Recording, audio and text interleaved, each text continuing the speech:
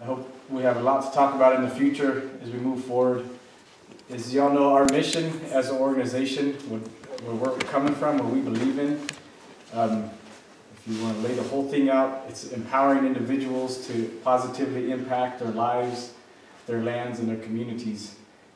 And there's a lot of jobs you can go that have some kind of positive intention, but as an Indian person, it usually never gets to that level. As Indians, we have a life at home, a language, ceremonial culture, and we usually have to leave that there, and then we go out into the work world, and it's two different worlds.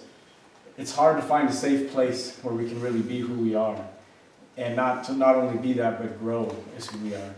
And we're hoping that this organization can provide some of that safe space for language, for a little bit of cultural knowledge on plants and animals, stories, so that people can grow not just in the white world, but also truly who they are as a Navajo person or Muscogee or any kind of Native person.